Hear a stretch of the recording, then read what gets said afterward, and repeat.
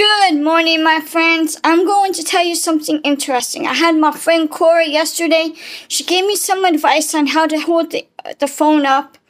But as I was talking to her, I realized I really miss working with her. She's got a promotion. She's on the other side of the store now. But really, I have to say, I miss you, Cora.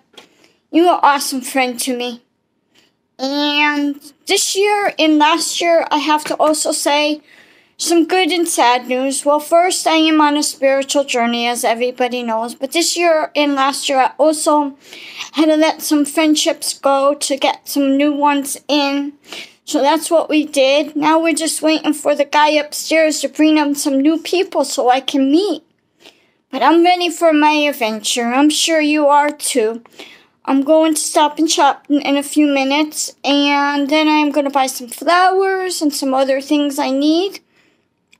But I want to let you know also, the people that are in my life that have been my friends for thick and thin will always be my friends. I love you. Your friend, Sue.